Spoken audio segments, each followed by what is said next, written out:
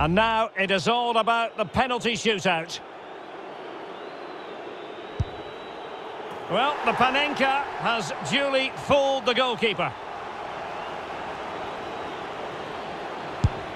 And the keeper denies them from the spot. Can he get the better of the keeper?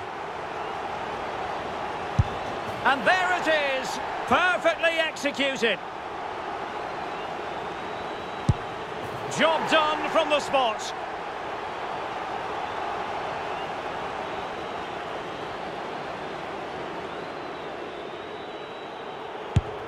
Oh, target missed here. Clinical as always, in front of goal. And he steps up to take his penalty. And the penalty converted down the middle. And he finds the net. He could hardly miss. Mental preparation is such a big part of this. And that is when you need your goalkeeper. It comes down to this, a goal, and they win the game.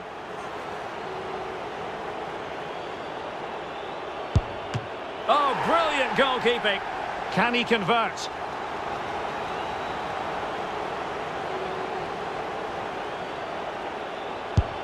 And he's beaten the keeper.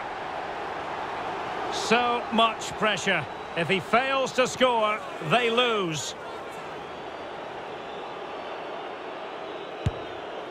Oh, that's it! The final act in the drama.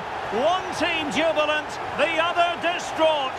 Well, what an ending to a very good tournament, and I think they fully deserve to win it. Maybe not in this manner, though, but it was great entertainment. It certainly was, and they're not going to forget this in a hurry. A proud moment for everyone involved with the club, but for their opponents, it's a case of trying to forget and move on as quickly as possible.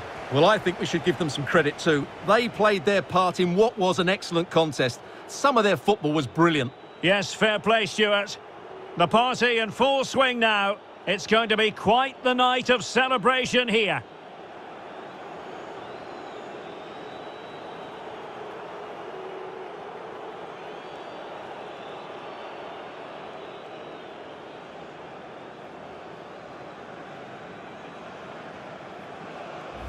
Well, they don't need to be reminded about what comes next.